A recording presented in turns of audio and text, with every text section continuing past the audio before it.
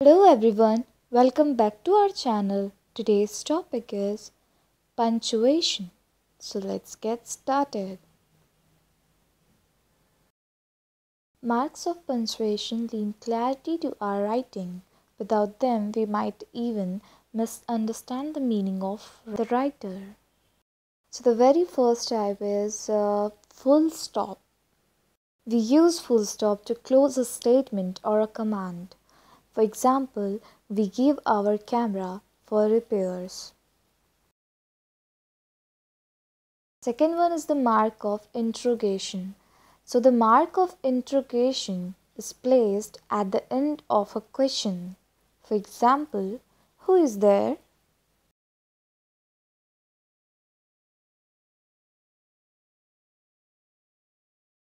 So the third one is the mark of exclamation. So the mark of exclamation is placed at the end of an exclamatory sentence. This is a sentence which expresses a sudden or strong emotion. Example, how kind of you?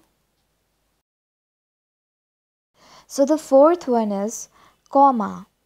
So the comma is the short pause. It should be used wherever we think we need a pause. Example, all the rooms in this house are small, dark, and dingy.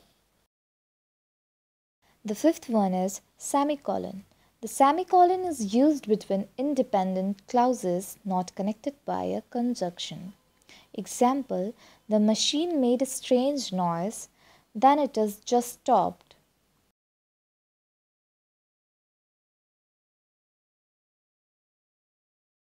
Sixth one is colon. The colon is used to introduce a list. Example, the leader said that we should have three qualities: courage, strength, and sincerity.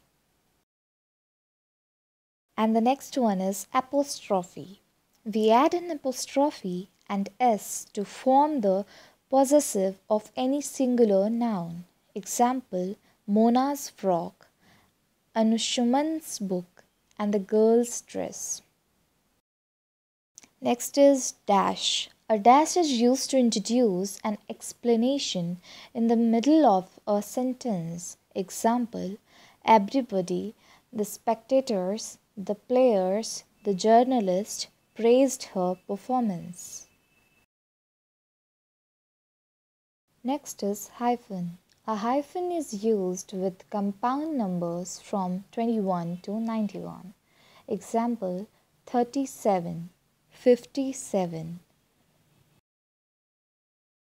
Inverted commas.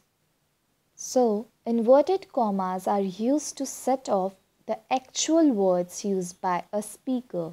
Example, Mr. Khanna said, I'm looking for a fully furnished 4-room flat.